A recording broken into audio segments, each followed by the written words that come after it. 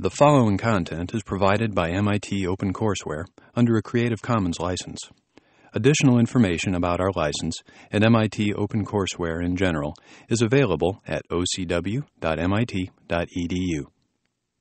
Good afternoon.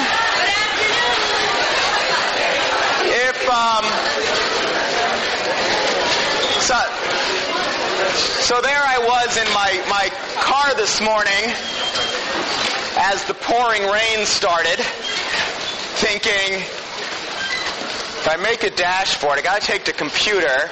I need the coffee because otherwise I'm going to fall asleep. I don't need anything in that bag, do I? So I took off without the bag, which it was true that I didn't need most of what was in the bag, but the lecture notes for today's lecture would have been a useful thing to take with me. On the other hand, if there was ever going to be a day where I forgot the lecture notes, this is probably the one to do it, because I'm going to talk about attention today, and attention research is what I do for a living.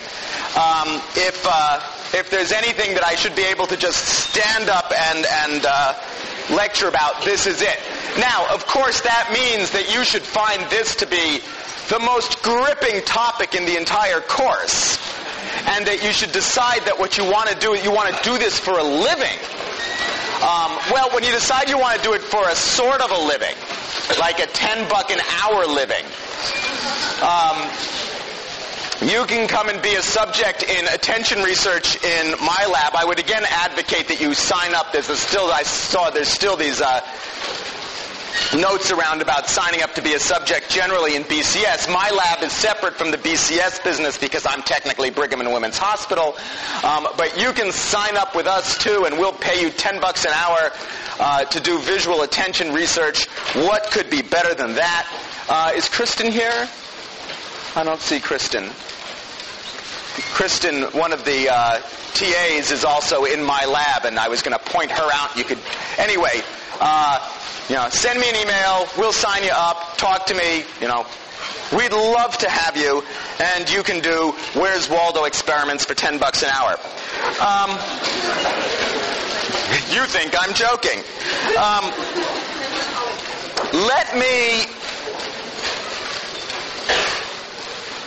Let me try to explain why it is that I'm putting an attention lecture in between a sensation lecture and a perception lecture. It's not terribly typical. More typically, if people talk about attention, they go off and do it later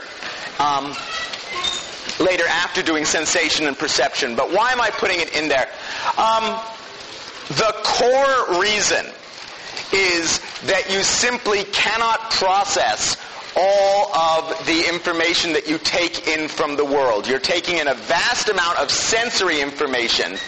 Your perceptual capabilities, for instance, those that allow you to recognize specific objects, are limited. You cannot recognize all of the objects in the world that you are looking at all at the same time. It simply doesn't work.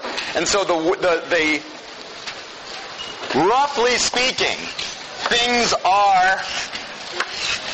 Here's the situation. You got a lot of stuff coming in from the outside,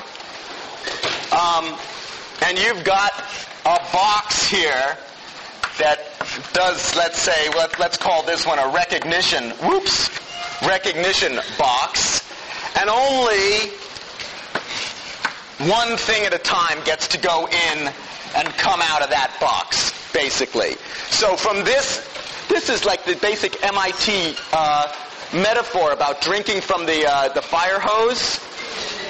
Well, if you're really going to drink from a fire hose, it's a very useful idea to restrict the flow in some fashion and let some of that water just go and get you wet or whatever.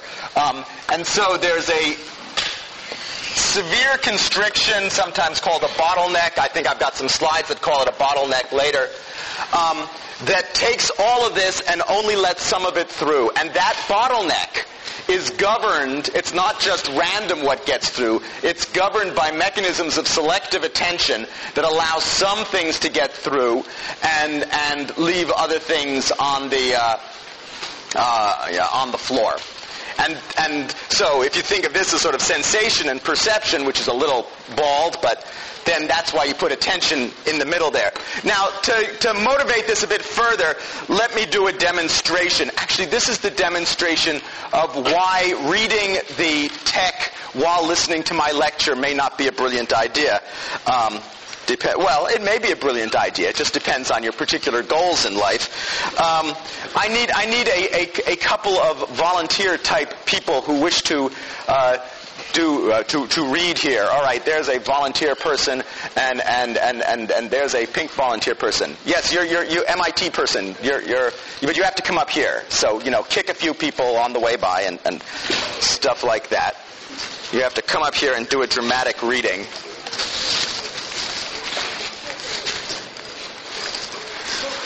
What I'm going to do is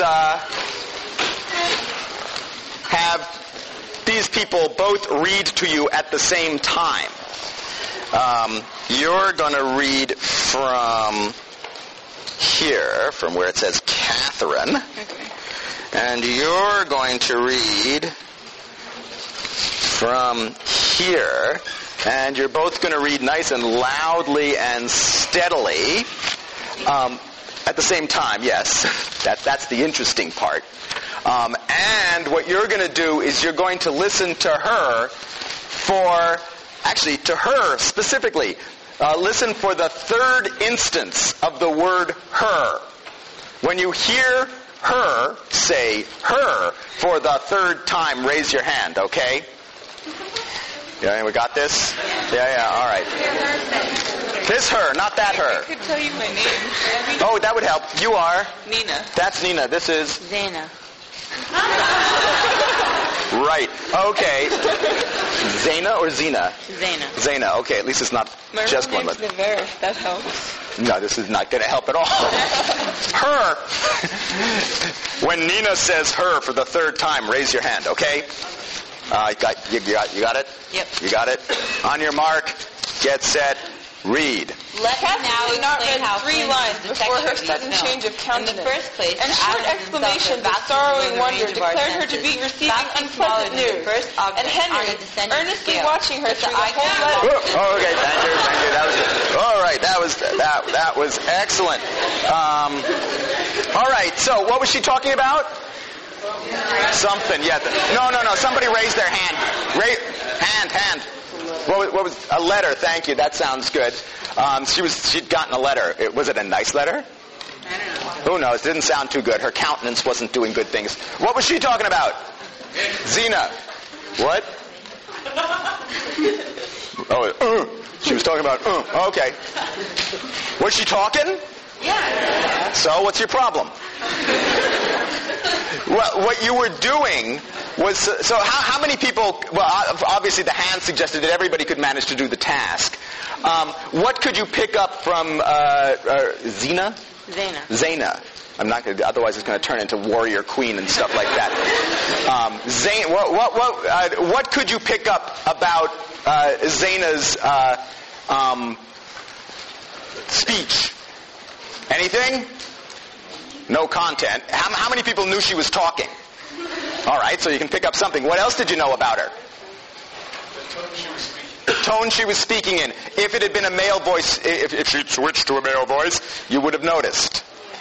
Anything else you think? Was she reading from Heart of Darkness? Was she reading from Heart of Darkness? No, actually what she was reading from was Lucretius' On the Nature of the Universe, a wonderful book, De Rerum Natura in Latin. He's a Roman author. This is sort of the first intro psych book. It's also the first intro physics books and intro everything. But in those days, you could write a book called On the Nature of the Universe in verse, and this is a prose translation. But she was actually reading Lucretius' theory of vision. And even she may not have noticed that because it's all about thin films and cool stuff like that. Think about a video. A video? Yeah, well, it's an ancient Roman video. But only a very limited amount of stuff got in, and there was a certain amount of stuff that was getting in, but at some point, your auditory system gave up on processing that stream. And And in terms of extracting meaning, understanding the words, it went with Nina, because that was the job. You can't do both of them at the same. We better let them go sit down. Thank you for being there. What would have made the task easier? What would make it easier to pay attention to one and not the other, do you think? Amplifying one of them. Yes, if the warrior queen would have just been quiet, it would have been no problem at all. If they read the same thing, no, that's probably true, but not a deeply interesting true. What could... No. Well, for instance, if she was male, it would be easier to segregate the two voices. If we moved them apart further, it would be easier to segregate the two voices. If one of them was singing, it would have actually probably been easier to segregate them. So if you change the sort of low-level sensory information, it would be easier for you to decide which one to pay attention to. This is something that happens. Oh, and so if you're sitting there reading the newspaper while you're trying to listen to this lecture, odds are you are missing one of the two messages. It's sort of dealer's choice there, but it's also not desperately polite, in case anybody was wondering. If you want to read the paper, you might as well go somewhere else. This happens in the real world all the time. You go to there's a version of it, it's known as the cocktail party effect. You go to a party, and you're talking to someone, and you hear typically what? Like, your name, over there. So you do this selective attention thing. You listen to that conversation. You seem to be paying attention to this guy who's talking to you, but you're actually listening over there. The problem is eventually this guy stops talking. And you realize, oh yeah, like I'm supposed to say something now, right? I wonder what we're talking about. It can lead to a certain amount of embarrassment. Now, this happens ubiquitously in sensory systems, and across sensory systems. So, for example, right now, until I mention it, you are not particularly aware of the pressure of your posterior on the seat. If I direct your attention to that, you say, oh yeah, there it is. It was presumably there all along. I wasn't floating a moment ago. But until I direct your attention to it, it doesn't rise to the level of sort of current conscious awareness. And it shows up in vision because the visual world is far too rich for you to process everywhere at once. And that's what makes these sort of Where's Waldo problems interesting and fun. Look, if there was not a bottleneck like this, Waldo man would not have gotten rich, right? Yeah. No. Where's Waldo? Oh, there he is. Big deal. And have you found him? Yeah. Oh, look, I have a little laser today. Isn't that nice? So does it work? Oh. I mean, even when that's Waldo up there. So, well, you say, oh, that's really stupid because I can't even see him now that. Oh, and we decided to exploit the technology by having it on 3 screens. There's no added information there. It's just, it was too cute not to do it. But if I say, where is the elephant spraying a car? You can find it. You might have noticed it before if you'd been scrutinizing it. It was certainly visible all along, right? It wasn't that there was a black hole here before. It's just that only when you had the desire to go and search for it did you manage to direct your attention to it in a way that allowed you to recognize these couple of objects. And it's that ability to constrict your processing that's really the focus, at least of the first part of today's lecture. Let me show you the equivalent of the reading example, but now of the talking example, but now switch to reading.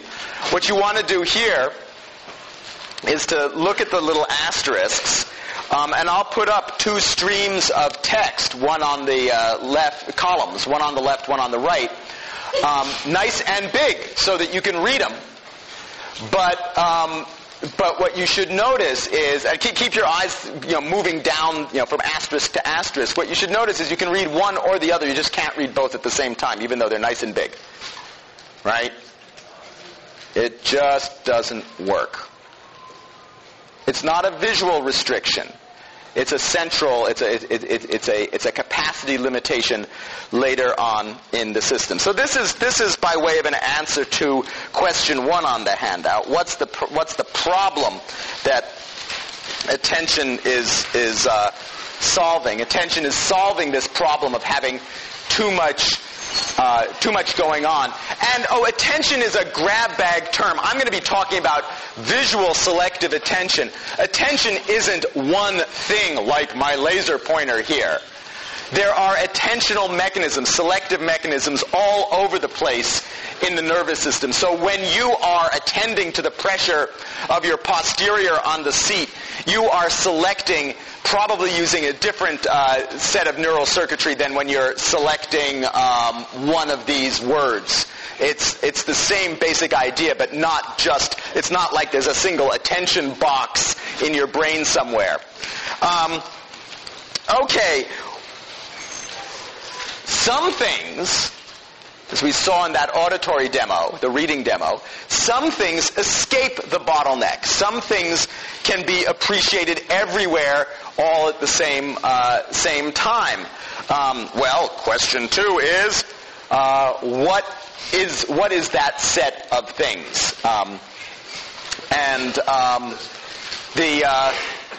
The answer is not babies. The answer is that there's a limited set of basic features that can be processed across the entire visual field at one time. Or if you could do it in auditory space, there'd be a set of basic features in auditory space too that could be processed at the same time. But I'm going to stick with vision. So, all these babies look alike. It doesn't take much to figure out that now there is, where'd Mara go? Oh, there's Mara. If the baby turns green, you do something about it. Right? That it's highly salient stimulus, or if the baby's head gets squashed. So there are a collection of simple, basic features like color, size, orientation that are not bottleneck limited in the same kind of way. You can find that if there's a single red thing in the field, you can find it anywhere that without having to go hunting around. Other things that you might think would be pretty obvious are not anywhere near so obvious. So as you look around here, you may notice that most of these baby heads are upside down, and 2 of them are right way up. But it's not like the green baby head, right? You have to go hunting for upright versus upside down, even though that's a very salient thing in the real world, whether or not you're upright or upside, or whether your baby's upright or upside down.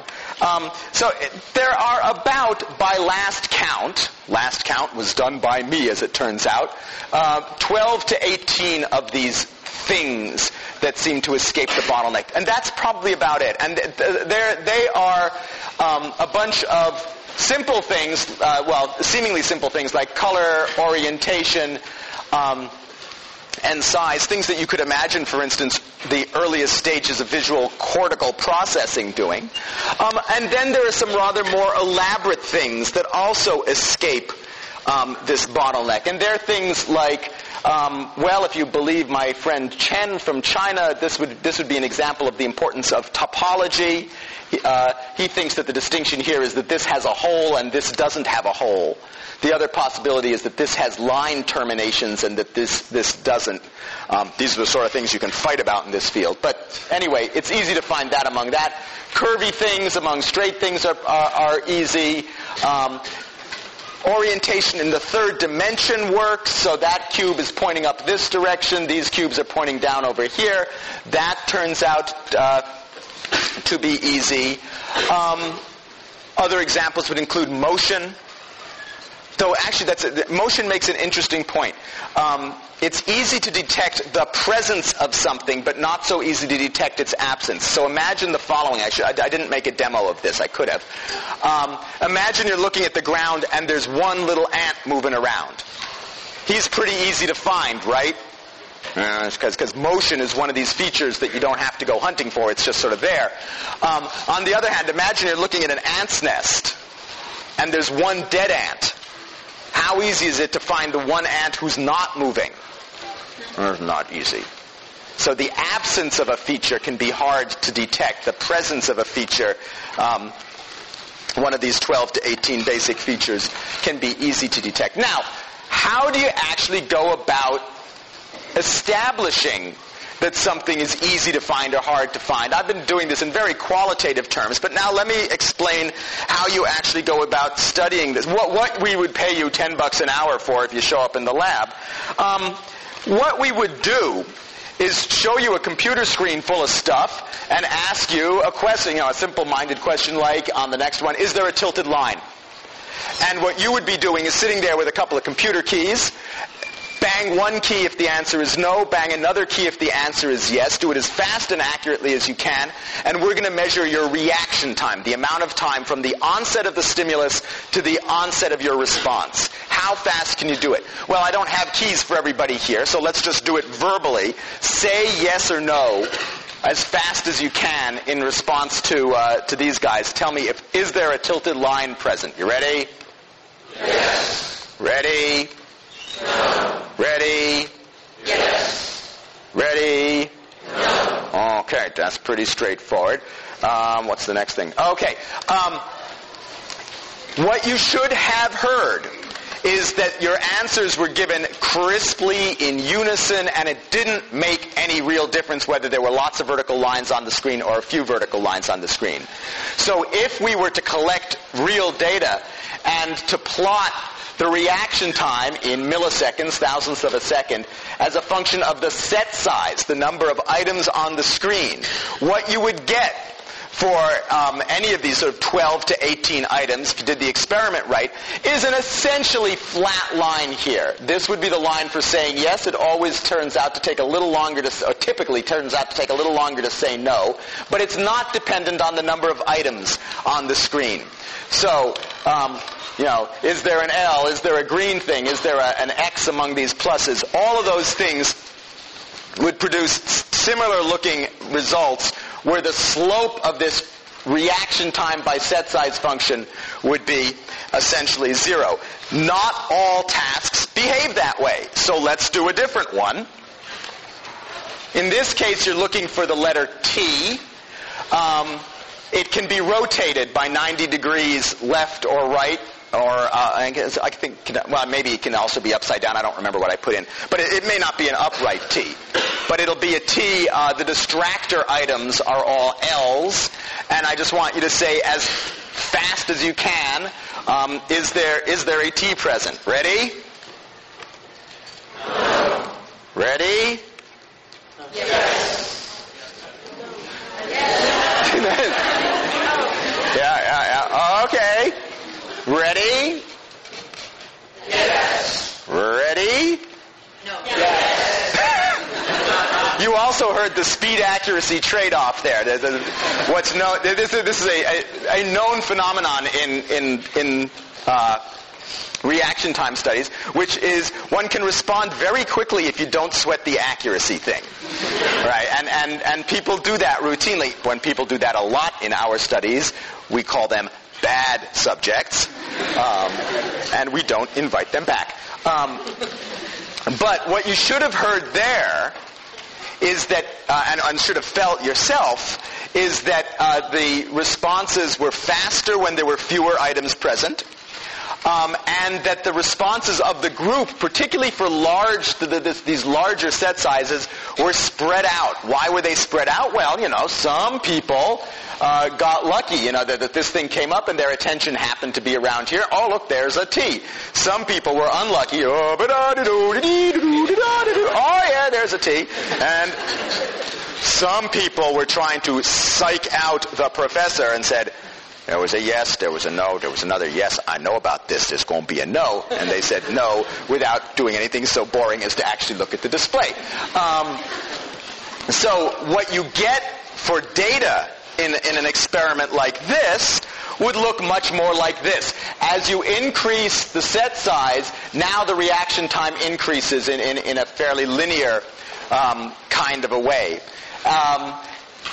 The slope on these is quite fast. I mean, this is 20 to 30 milliseconds, thousandths of a second for each additional item to say yes, and about twice that amount to say no, depending on how one exactly models this. This suggests that you're running through 20 to 40 of these letters a second. So you're going through it quickly, but you're having to search now. It's not simply obvious that there's a T there. You've got to go and hunt for it. Or over here you can look for the 5 as another typical sort of task that would produce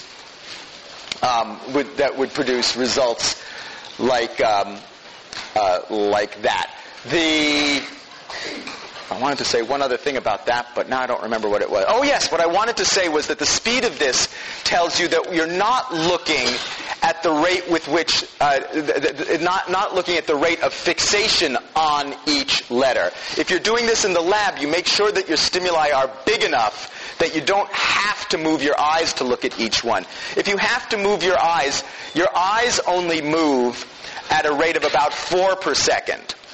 And so if you have to fixate each one of the items before you can tell if it's a T or an L. So if you use little teeny letters, this slope would be more like 250 milliseconds per item, not 40 or 50 or something like that. The eyes, attention can move much more quickly than the eyes. One of the things that tells you is that you can attend where you're not looking, something that basketball players know very well. When you hear that a basketball player has great peripheral vision, what that really means is that he can be looking here and see, he can be paying attention to his teammate over there and throw the ball and fake out the opposition, because the usual assumption is that you're attending where you're looking. Most of the time that's true. But okay, so now I'm looking at this guy wearing red up there, and he thinks that I'm actually paying attention to him, but I'm not actually. Because of acuity limitations, I have no idea what I'm paying attention to here. But I think it's a woman person, and I think she just moved. Yeah, look, it is a woman person. I can move my attention away from the point of fixation, and I can move my attention much more rapidly than I can move my eyes. Now, these are just so the find the red thing among green things is a case where the property of the target is one of these basic features and immediately gets your attention. The find the 2 among 5s or the T among Ls is a case where everything in the relevant display is essentially the same as far as the early visual system is concerned. T's among Ls, it's a vertical and a horizontal line among other vertical and horizontal lines. There's nothing in this early processing that tells those apart, it turns out. Most real-world searches are not like that. In most real-world searches, let's see, what do I feel like looking for? I'll look for glasses.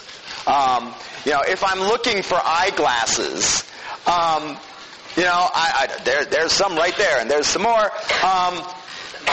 I don't just search.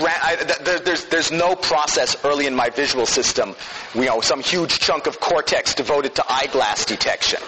Just doesn't happen. At the same time, I don't search around randomly. No glasses there, no glasses there, no glasses there, no glasses there. I'm searching in an intelligent fashion. Here's how you do that. Let's do one more basic search. What you're looking for here is a red horizontal line. Tell me as fast as you can whether it's present. Yes. Now, how you do that is not by having a chunk of your brain devoted specifically to red horizontals. Remind me later, I got to check whether you still have a McCullough effect, speaking of red horizontals. We'll check that out later. The way you do that is you use those 12 to 18 basic features to guide your attention around in an intelligent fashion. So if you're looking for red horizontals, you've got something that can do red. Give me all the red things. You've got something that can do vertical. Was I looking for red horizontals or red verticals? Well, anyway, this is a red vertical. You've got something that can do vertical. So I've got the red things, I've got the vertical things. I can do that early on in the system. All I need is something that will do something like an intersection operation. And if I were to guide my attention to the intersection of the set of all red things and the set of all vertical things, that'd be a really good place to look for red vertical things. Oh, look, there it is. So what you've got is a front end that collects information that can be used to control this bottleneck, to guide your attention around, to feed sensible things to the back end of the system. I think that's sort of pictured there. And the result is that a search for something like a red vertical line, it's not as easy as finding a red thing among green things, but it's pretty easy. It's easier than finding a 2 among 5s or a T among L's or anything like that. Now, this sort of guidance comes in 2 different forms, or you can think of it as coming in 2 different forms. There's a bottom-up form that's sort of stimulus-driven, and then there's a top-down form that's user-driven by your desires. Let me illustrate that with a couple more searches for a T. Tell me as fast as you can whether or not there's a T in the next display. Ready? That was pretty crisp. How'd you do it? Yeah, that's what I thought. Most people probably found their attention sort of automatically grabbed by this one oddball, which conveniently enough turned out to be the T. And so rather than having to search around, your attention was grabbed bottom up to this item. Top down is based on what you know or what you've been told or what or instructions that you've somehow given to yourself. So I'm going to tell you, if there's a T in the next display, it's red. What happened out there? Oh, that was another. That was also grabbing attention. It works in the auditory domain too. If we set off an explosion, unsurprisingly, you would notice. All right, you ready?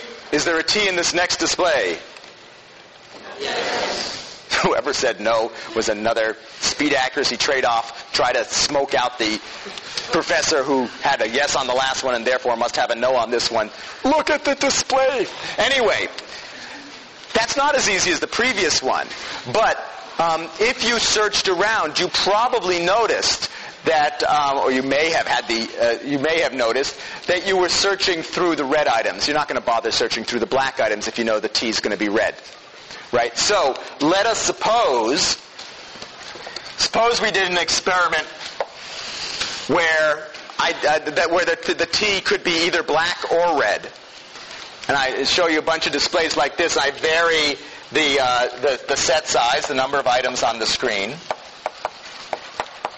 Measure your reaction time. Let's suppose that the slope of that function was 30 milliseconds an item. If that's the case, and half the items are red in this display, or on average half the items are red, what's the slope going to look like if I tell you that the T is always red if it's present? Less steep, yeah. Specifically, how less steep? Very less steep. That's not specific. I want a number. 15, good number. Right? If you can eliminate half the items, the effective rate of search is going to be twice as great, so the slope will drop in half. And that's exactly what you get in experiments like this. They work very nicely. If you have only half the items on the screen relevant, subjects behave as though they are only looking through half of the items. So by now I have answered the question 2. What escapes the bottleneck of attention? Well, there are these basic, 12 to 18 basic properties or features of the world that seem to escape the bottleneck. We can study this by measuring reaction time. There are other methods too, of course, but I was telling you about the reaction time methods. Oh, I see. I put Ann Treisman and feature integration theory on there. That's don't worry about the feature integration part. That's simply to allow me to give honor to Anne Treisman, who really founded the modern study of visual attention after having pioneered an awful lot of the auditory things of the auditory demo at the beginning was a classroom version of what's called dichotic listening. Typically what you do is put on a pair of headphones and you'd have one stream of speech in one ear and one stream of speech in the other ear, and you ask questions about, if you're attending to this ear, what can you still pick up through this ear? Anne was doing those things in the late 50s, early 60s, went on in the 70s and 80s to really invent this field of the study of visual search, and is still doing great stuff now at Princeton. She was not at Princeton when I was an undergraduate there, but she's there now. All right, so I answered question 3, and question 4 I answered by saying, a conjunction search. That search for a red vertical thing is a conjunction of two basic features. It's not adequate to know that it's red. It's not adequate to know that it's vertical. The conjunction of those two sources of information is adequate, is what defines the target. And you can use this basic feature information, the basic attributes of the stimulus, to guide your attention around in an intelligent fashion. So that guidance comes in two forms. It can be bottom-up stimulus-driven or top-down user-driven. All right, so what is that attention actually doing? Why is it that you need to have this... What is attention making possible here that wasn't possible before? Oh, look, it says that right there. Or what were those features doing before attention shows up? Here's an answer to that. The answer is that you've got all those features, and in fact, early processes in the visual system seem to cut the scene up into what you might consider to be proto-objects. But those features are just sort of bundled together with an object. So before your attention arrives, something like this would be red and green and vertical and horizontal, and it's got points on it or something. What attention does is to bind those features together in a way that makes it possible for you to know that the greenness goes with the verticalness here, and the redness goes with the horizontalness, and those points are arranged, the whole thing's arranged into a plus. The argument is that, okay, I need attention in order to recognize any given individual.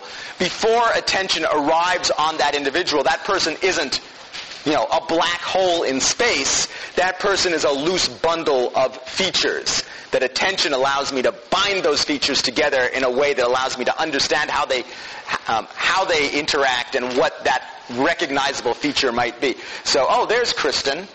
Hey, Kristen, stand up and wave. No, really, I was plugging you before. So if you want to if you want to do this for $10 an hour, go find Kristen. So all right, the good example. Now we can make fun of Kristen. So before Kristen arrived, she was not visible. Before I attended to Kristen, there was presumably a proto-Kristen object out there that was a bundle of Kristen bits. Only when I got my attention to her, even though she'd been visible all along, and I'd looked over there a bunch of times, even though she'd been visible all along, only when I got my attention to her could I bind those features together and make her into a recognizable Kristen. Let me see if I can illustrate that to you with another demo here. And the way that's going to work is... Okay, so what you want to do in the next slide is to look for red verticals again. You ready? So tell me if you find a red vertical. Yeah, in fact, you might have noticed there are 2 of them. Very easy. What's the point? Well, this is a standard guided search kind of thing. Give me all the red things, give me all the vertical things, look at the intersection of those 2 sets, and looky, there's 2 red verticals up there. Now, what I'm going to do is to simply take the horizontal bit here and jump it up to the middle of the vertical bit. That's why this is in this sort of odd arrangement. I'm going to jump it up here, so I'm going to make a plus, right, like those pluses that we just saw. The reason for doing this is I'm going to keep all the same pixels on the screen. Right? I'm just going to rearrange where the reds and greens are. And of course, I'm going to change the location of the red vertical because it's really boring if I keep it in the same place. But you're looking for red vertical again. Ready? Who said no? Oh, whoa, okay. Whoa's good. Whoa's good. Anyway, particularly by the time it says find the two red vertical lines. Anyway, so if you didn't find, you should have found both of them. Let's check intuition here. Is your intuition? How many people vote that it was easier to find the red verticals when they were in pluses? How many vote that it was easier when they were ripped apart? That is the correct intuition. Actually, I think I put the data. I think I realized earlier that I put half the data on a slide. This is the data for looking for the pluses. Quite steep slopes of about 50 milliseconds an item here and about 140 here. Just looking for the red verticals when they were in the dissociated pluses would have been down here with a slope of about 10. So, but I somehow left it off the slide. Why is this? Why are the pluses so much more difficult? The answer is that before attention arrives on the object, these two pluses are essentially the same thing. They are red and green and vertical and horizontal, and without attention, you just don't know the difference between them. This thing, this square has red and green and vertical and horizontal in it, but it's in two objects. And so since you direct your attention to objects, to things that are objects, I got too many twos in there, this is not a problem in the way that these guys are a problem. In fact, anything that you do I don't think I brought the demo, but anything that you do to make this less like a single object makes the task easier. So if I was to put a little shadow on here so that it would look like this thing was, the vertical piece was sticking out in front of the horizontal piece, it would get easier. Because now you could direct your attention separately to different planes in depth. So attention is directed to objects, and objects are available ahead of time as just sort of these loose constellations of features. Once attention gets there, they get glued together into recognizable objects. All right. So what happens when you move away from an attended object? That's not an unreasonable question in this framework. So let's see. I need Rachel. There's Rachel. I thought I recognized her. All right. I have now recognized Rachel.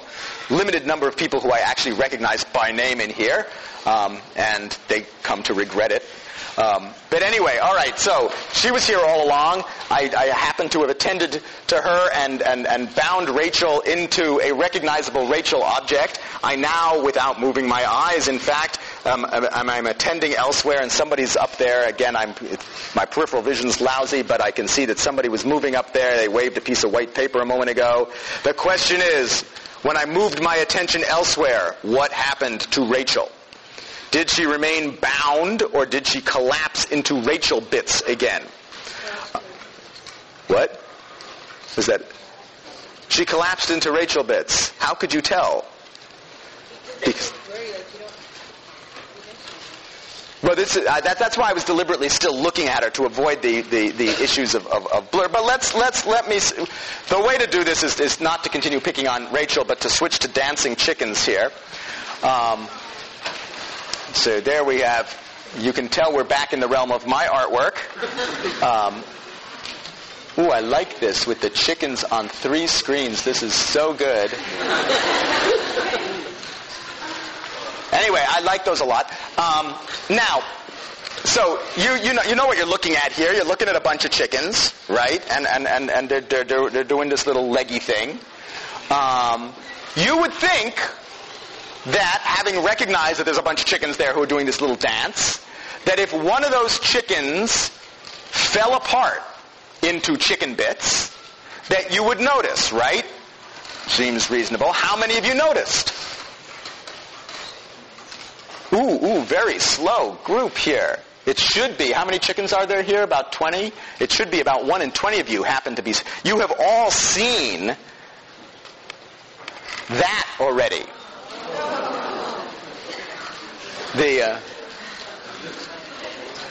So one of these chickens fell apart. Well, if you think, quite apart from the fact that the artwork is a little lame, the implications are non-lame.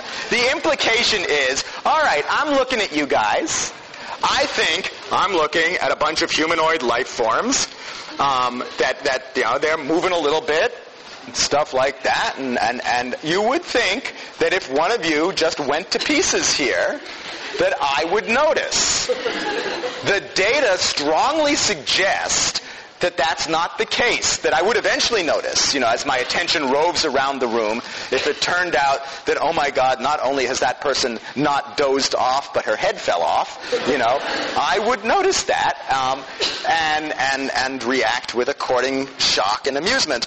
The way this experiment is actually done is something like, is not with it's not with the cute little dancing bits. You'd be looking at a screen like this, and you'd hear beep, and the question would be, is there a destroyed chicken? Yeah, it's there, right? Beep. Whoops. Beep. Beep. Beep. And so on. You can do it. It's not a difficult task at all, particularly with a few big chickens. But you have to search. You have to search through the chickens each time. And you're no better with a display that's got the same fixed number of chickens up there all the time compared to a display which has de novo chickens popping up out of nothingness each time. That's a little... the feet are moving around for the demo, right? Why are the feet doing this little chicken dance? Remember I said that motion is one of these things that you can pick up automatically. If you don't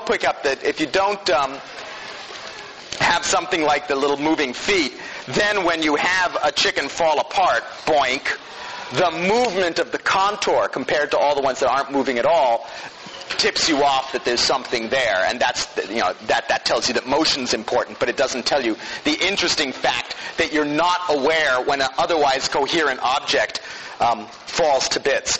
By the way, it turns out you're also not aware when previously incoherent material coheres into a chicken. We did the classic chicken soup experiment.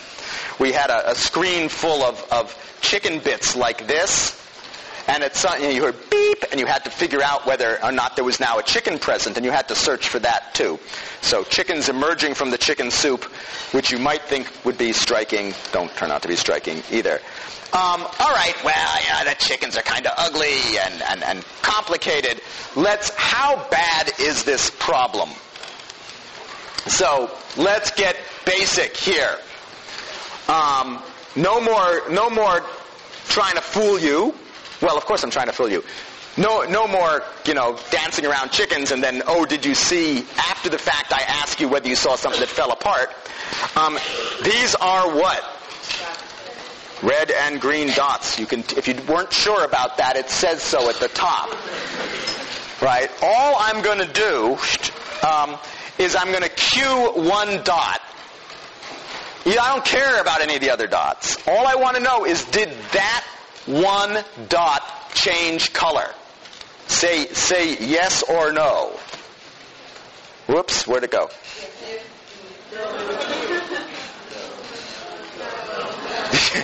Well, the answer turns out to be no.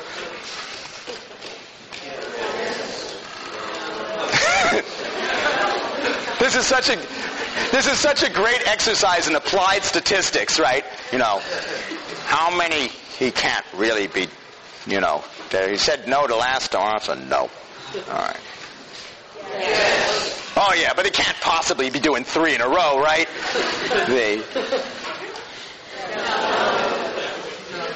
That does turn out to be a no. Then look, you could hear people going both ways. People are terrible at this. They're just barely above chance. And the barely above chance is consistent with them sort of sitting on 2 or 3 dots and keeping... Because you're not just doing a couple of these, you're doing hundreds of these for $10 an hour. So you can sit on a couple of them and say, if I get really lucky and he cues the one I'm looking at, I'm going to get this right. And if he doesn't, I'm clueless. I mean, it's red and green. It doesn't get more basic than that. Yep. I have a question. Do people's reaction times or whatever, do they change? Because red and green are they have the same after color or after image. I mean, you get. They better not have the same. They have the opposite. Yes. But the opposite of red is green, and the opposite of green is red. So if you do yellow and blue or something else, But yellow and blue are also opposite in the same sense. But it doesn't matter. It does. The color does not matter. In fact, we can do another one with different colors. Look at this. Okay. More cool colors. But maybe the problem, maybe I was just being nasty to you because there were a lot of dots up there for you to choose among. So I'll tell you the relevant dots. What I'm going to do here is I'll ask you about the color of specific dots. I won't change them. I'll just put them up there and ask you about particular dots. And what I want you to do is tell me the color. So, if I say, what color is that dot? The answer is good. If I happen to cover it up with a black blob, tell me what color it was before I covered it up. Okay? Ready? All right, here we go. You'll see how this works. Well, where'd it go? Oh, there we go. Red, yellow, blue, green. Good. See, you're not... I put this in because at this point you might be sitting there saying, I'm so hopeless. And I wanted to prove to you that you're not... Well, you are, but they're not that hopeless. All right, ready? Purple, red, blue, yellow, red, green. Ooh, a few people actually got it. A bunch of people did the... but yes, indeed, that was yellow. It was cued before, so we know you paid attention to it. But it was cued about 5 items back. And already, so you'd paid attention to it. It didn't take much binding to say, oh, that's yellow. You'd already done all the work on it. That's a yellow thing. 5 blobs later, by the time your attention is somewhere else. It wasn't invisible during that time, right? You don't really know what it is. All right, try this. Red, green, Ooh. A couple of people caught on. Ooh, he changed it. This is what happened here. Whoops, not that way. Go back. Okay, so this makes a useful and important point. So, red, while your attention was diverted, I changed the color. Why is that important? What that tells you, with a very basic sort of stimulus, is that the following ought to be true. I attend to Rachel. I attend away. While I've attended away, Rachel is replaced by a kangaroo. I am now asked, what was there? I say, it was Rachel. The fact that even though, it's still visible in the visual field and everything, until I attend back, I would simply not know that something had changed there. So, in fact, if you're worried that the trick here, obviously, since there are 300 of you or so, is you want to convince me that you're paying attention in this class. You draw my attention early in the class, and then you subtly sneak out, and presumably I think you're here attending the whole time, because how often do I get back to each individual person? Well, actually, it's not that good, because at 30 to 40 people per second, I can get back to you pretty quickly, so forget it. But don't forget the basic point here, which is that you're only aware, you're only updating your knowledge about the world through this narrow bottleneck of attention for the current object of attention. Everything else, you're basically working on your hypothesis based on the last time you checked up on it. So here's actually what the data for an experiment like this look like. So if you didn't pay attention to the colored dot, right up, I never asked about it at all. Here's chance, 50% in this particular experiment, because there's a two-color version of it. You know, is it red or is it green? You got about a 50-50 chance of getting it. You do a little bit better than that. If it was recently cued, if I just asked you whether it was red or green, you do pretty well. But as soon as it's 4 items ago or 8 or 12 ago, you're back to being pretty pathetic. So you don't keep a good record of this. You're only updating in the current object of attention. This suggests that your memory is pretty small here. We'll talk about memory more extensively later, but let me illustrate that your memory is actually fairly small. Here what we're going to do is I want you to remember these guys. And got them? Okay, take them away. Are these the same? No. Okay, well, your memory isn't that small. That's good. How about these guys? No. This is a new set. Ready? Boink. Yes. Sadly, I can't remember. Remember these. They look the same, don't they? Yeah, okay. Or how about these? No, this is a new set.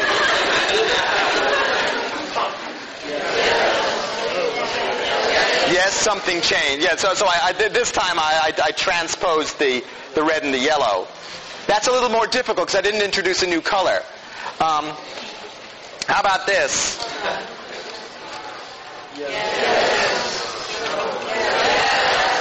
Yeah, well, people aren't quite sure. You're not going to. The answer is that the capacity of this sort of memory is about 4. And so, some of you will have gotten the fact that there's another transposition, right, of like the yellow and the yellows and the greens. Yeah, the yellow and green guys are switching there. Some of you will have gotten it, and some of you will have not gotten it, because some of you were sitting on the right 4 and some of you were sitting on the wrong 4. But it's only about 4. 4 what? It turns out to be 4 objects. Look at this. Tell me if anything changes. So here we have at least color, shape, and orientation going on. Yeah, most people will know here that the red thing flipped from pointing up to pointing down. That would seem to suggest that you can keep track of 12 things, because there are 4 colors, 4 shapes, and 4 orientations.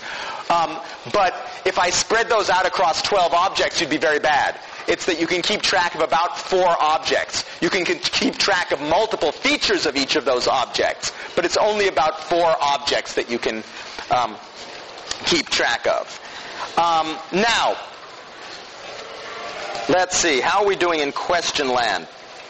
Okay, so the answer to question 6, at least to the first part about it, is that the objects don't seem to stay bound, that you need to continuously update the visual world in order to have some idea of what its current state is, and that you're only updating the current object of attention.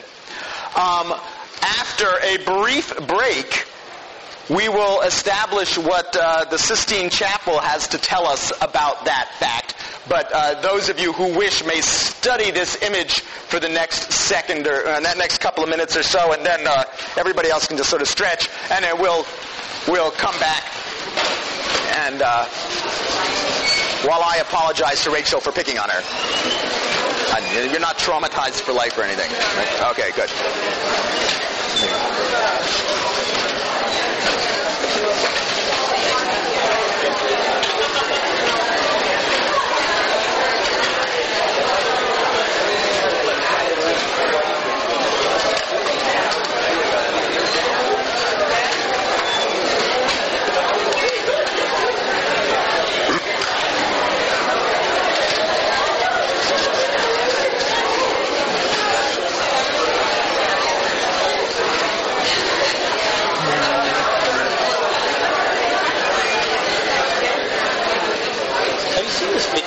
have where it's like a bunch of people bouncing balls to each other? Yes, sure.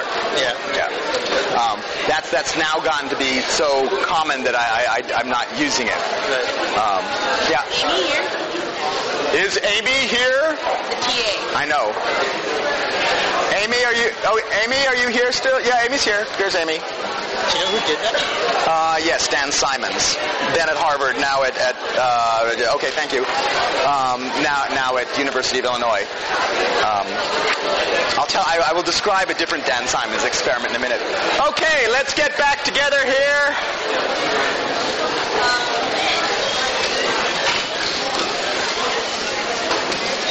All right, let me to briefly review. The story I have been developing thus far is that even though you're looking at this scene from the Sistine Chapel, and this is the expulsion from Eden, there's Adam and Eve and this very cool snake, and there's Adam and Eve getting chucked out with the angel poking him in the head and stuff like that. Even though you are looking at this, you know what you're looking at, that at any given moment, the only thing that's really coming through from the world to recognition is whatever is currently being fed through the bottleneck, the current object of attention, and that maybe 3 or 4 objects, the recent status of the 3 or 4 objects is currently held in this visual short-term memory. The implication here is that I could change this scene and you wouldn't notice. So, let's find out. What did I change? I need a hand or two here. Oh, yeah, sure. What? Oh, the fig leaf, yes. This is the originator of change blindness, which is what this phenomenon is known as, is Ron Renzink, now at the University of British Columbia, and he refers to what he calls areas of interest. If you change something that people are paying attention to, they notice that. But of course I knew that, and so how many people picked up the other 3 changes? We have a few people who picked it. What'd you get? I can't hear you. The stick thing. And what? Sorry? Something showed up at the top that's funny. The stick thing moved and something showed up at the top that's funny. So now with that information we can go, whoops. Whoops. Right there. You got the stick. See, the reason for the blank is the same as the moving chicken legs, which is that you don't want to have motion transients giving stuff away. But if you have motion transients, you would think that if you were in the Garden of Eden and the branches were moving from tree to tree, or for that matter, Eve's foot was moving to Adam's body, you would notice.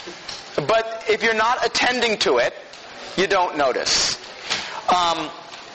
This leads. So this is part of a large set of phenomena that come under the general heading of change blindness.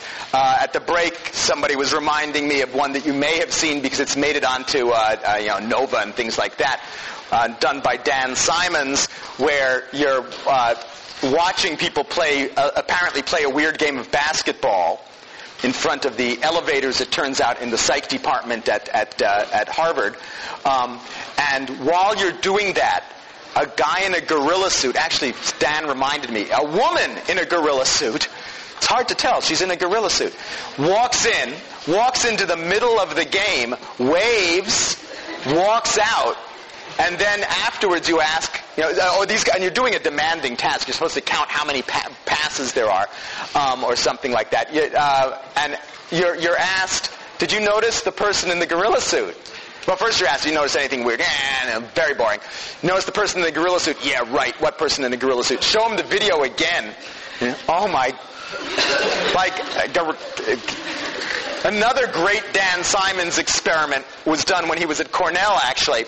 You're on the street in Ithaca, New York, and some guy walks up to you and asks you for directions. Actually, it's Dan Simons. Walks up to you and asks you for directions. And so, since you are a nice person, you start giving Dan directions. Now, you're standing there on the street, and who knows why, but these two guys with a door are carrying a door down the street, and they walk between you and Dan, which is kind of rude. And when then they're off down the street somewhere, and the question is, do you continue to give directions once you see Dan again? Well, of course, the real question is, did you notice that when the door went by, Dan Simons ducked down and left with the door? And his then student, Dan Levin, popped up in his place, and it's a different guy. 50% of the subjects in this study kept on talking. A surprisingly large number of these, on being debriefed later, claimed to have noticed a change, which is a little strange, right? I'm talking to this guy, and the door, and now I'm talking, there's another guy here, but what the heck, he probably wants the answer to the same question? I don't know what that's about. But the important finding there is that 50% of the people behaved as though they hadn't noticed the change from one person to another who they were talking to. What's going on here? Now, people aren't completely stupid. The experiment has not been done, but we kind of absolutely know that if, I'm talking to Dan Simons, short white guy, and now the door goes through, and a tall black woman is standing there. Probably that's again, this sort of front-end stuff that people tend to pick up on. But, if what you're doing is, I don't know this guy, but I've got a sort of a model of this guy I'm talking to, kind of a short white guy person. I'm still talking to a short white guy person. It's not the same one, apparently, but that turns out not to be a problem. This has given rise to a notion that vision, that perception is what Kevin O'Regan has called a grand illusion. That the only thing that you actually see is the current object of attention.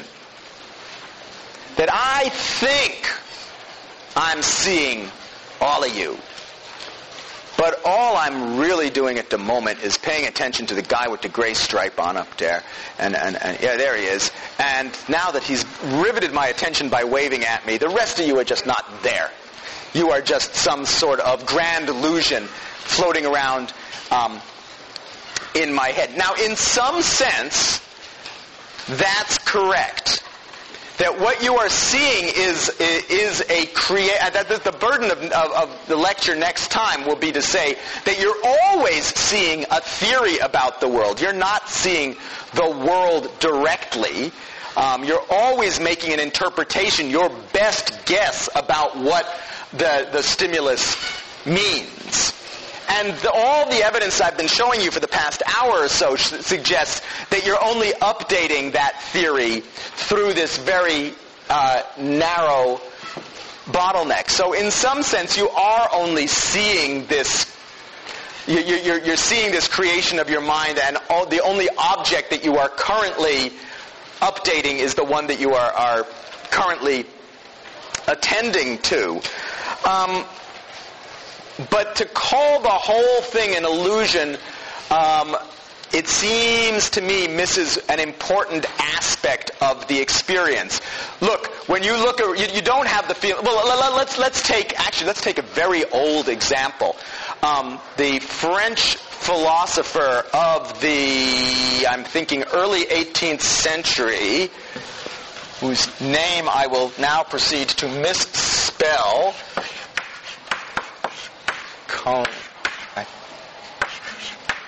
Does that look, any good philosopher source? Is that about right? Condillac, I believe, is how you pronounce it properly. But anyway,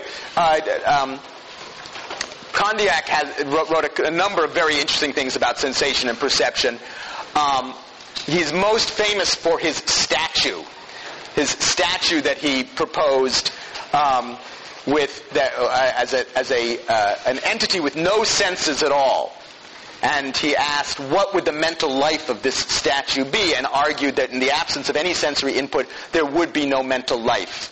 And now he said, let's imagine opening up, I think he opens up the statue's nostrils, and argues that the entire mental life of this statue is now the smell. Whatever, I think he waves a rose under it or something like that. But the example, a little further on, he has a different example, where he says, imagine you're in a dark chateau, I believe, and it's completely pitch black because there are these heavy curtains, and it's morning, and you throw open the curtains. If it were the case, this is not what he's saying, but if it were the case that all of vision was nothing but a grand illusion, you only saw the spotlight of attention, this one thing that you're attending to at any one moment, your experience of this brand new scene ought to be like a sort of a weird paintbrush. Initially I don't see nothing because I don't know, I haven't attended to anything. Now I attend to an object. There's, and now this person object is the only thing in the scene. And boom, boom, boom, boom, and I slowly fill you in.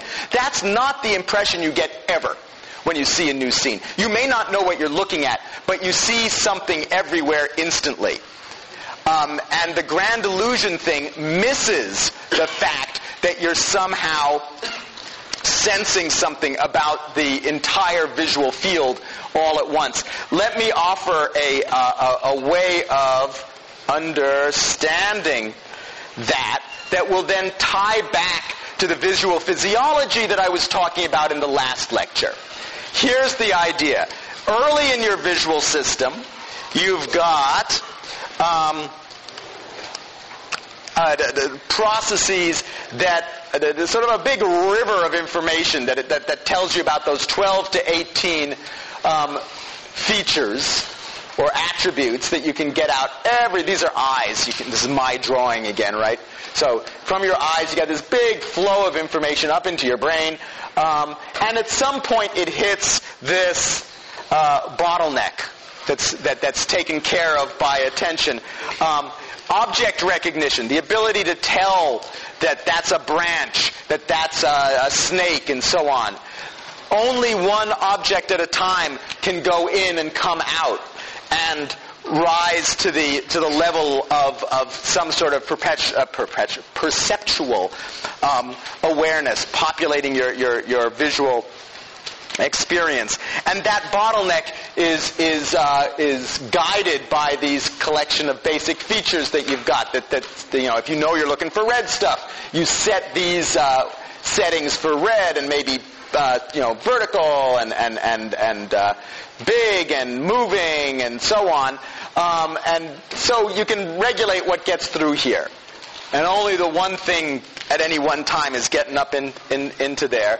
And so the current object of attention gets to rise to awareness, and you know what you're looking at. That's the story that I've told you to this point. That's the story that gives rise to the notion that everything else in the visual field is some sort of an illusion. But look, when I was doing that red and green dot thing, it wasn't that you didn't see the other red and green dots. They were there. You just somehow had a very impoverished ability to tell me anything about them.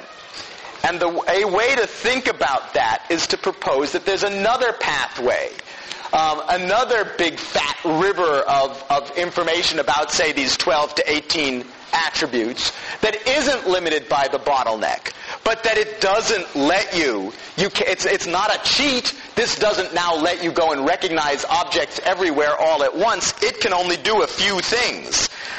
It can sort of give you the statistics of the world. I'm looking out at you guys, and I'm seeing a sort of a texture of people amongst purple.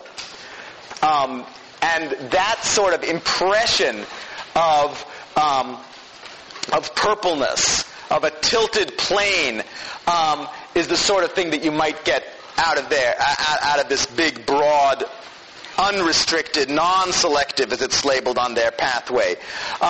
There's evidence that you can get a little bit of semantic information. Semantic means the meaning of the, when you're talking about language, it's the meaning of the utterance, let's say. When you're talking about vision, it's the meaning of this, of the stimulus. So I might get the notion that I'm in an enclosed space. This pathway by itself is not going to tell me what enclosed space I'm in, but I'm in a space. There's a tilted surface there, and so on. But this is going to give me, that broad pathway is going to give me this feeling that there's something happening everywhere. And this pathway is going to tell me what's happening specifically here now. And between the two of them, I can build up an idea in my head I'm in 10-250, I'm talking to this bunch of people, some of whom I know by name, some of whom I recognize because they've been here before, and so on. And I can keep updating that, 20, 30 times a second through this pathway, and I can keep experiencing something, a sort of a wallpaper of the world effect through this other pathway. Now, that ties back, it might tie back to things that we talked about before, if you remember the idea that you can broadly cut visual cortical processing into two big pathways, a what and a where pathway. A what pathway going down into the temporal lobe, and a where pathway going up into the parietal lobe. This selective pathway, this thing that only does one object at a time, would then be mapped onto the what pathway. What am I looking at? What am I attending to right now? If you were to lesion that, if you were to lesion it, or you were to have a damage to the temporal lobe of your brain, you might well end up with an agnosia. That's not a term that ended up on the handout, so you want to write that one down. An agnosia is a failure to know, if you like, to know what something is. So an agnosic, if you have a person with a fairly global agnosia, visual agnosia, they would be able to say, yeah, I'm looking at a bunch of objects here, but I don't know what they are. Here's this object. It's sort of orange. It's got orange and brown and white blobs on it, and it's got this very long part, and there are these four pointy things coming off the bottom of it. I got no idea what that. Maybe it's furniture of some sort, or so. Anyway, you'd look at it and say that's a giraffe. An agnosic would be able to tell you about it, but not know that it was a giraffe. There are very specific, smaller lesions produce rather specific agnosias. There are reports in the literature of agnosias specific to, say, fruits and vegetables. There are, more common is a form of agnosia called prosopagnosia, which is a specific inability to recognize faces. You know that it's a face, it's got two eyes, it's got a nose and a mouth, you don't know who it is. Small lesions down in that pathway can produce that sort of damage. That would suggest then that the other pathway ought to be mapped onto the where pathway. And if you get damage to bilateral damage, for instance, to the parietal lobe, you can end up with a disorder known as Balint's syndrome. Might as well write the word on here, named after Balint. That has as one of its properties what's called a simultagnosia. This is a situation where you can recognize an object if you can get your attention on it, but you can only recognize that it's the only thing you can respond to in some sense. It is as if you can only see, it is as if the grand illusion theory was really right, that you could only see the current object of attention. So you do something like this with a simultagnosic, say, what's that? Draws attention to it. That's a book. Okay, what else we got here? Okay, what's that? That's a cell phone. What's that? That's a cell phone. Anything else? No. What's that? That's a book. What's that? It is a book. Anything else? No.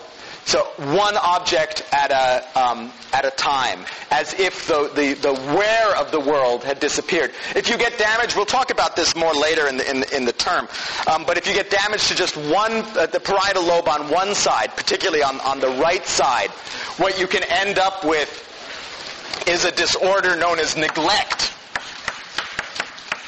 Comes in a variety of flavors, again, depending on the particular lesion, but the characteristic is you ignore the contralateral, the other side. Now, that can be the other side of space, so that if I'm a patient with a right hemisphere parietal lesion, and I'm looking at MIT volleyball here, everything in the left visual field, I would simply ignore. I would behave as though it did not exist. If I took away everything else and put a stimulus in my left visual field, I could show that the patient could still see it. But with a full visual field, he behaves as though there's nothing there at all. Patients with neglect will do weird things like, they're in the hospital typically because they've had a stroke. You give them their dinner. They eat everything on the right side of the plate and leave everything on the left side of the plate. Why? Because they didn't like the mashed potatoes? No, if you rotate the plate, they'll eat the stuff on the other side of the plate.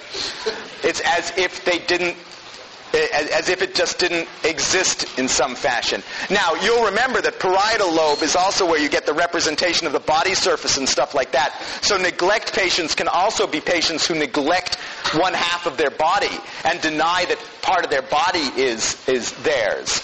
This is a little easier to understand if you figure that the stroke might well have also knocked out the ability to control that side of your body. So a stroke on the right might leave you paralyzed on the left.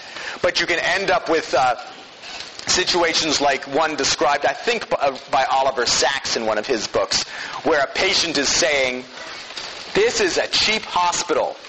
This is a really cheap, lousy hospital. How do you know it's a cheap, lousy hospital? Because they're doubling up on beds. What do you mean they're doubling up on beds? He says, look at that leg. That's not my leg. So you can this is somebody looking at their own leg and denying that leg belongs to them. That's another aspect of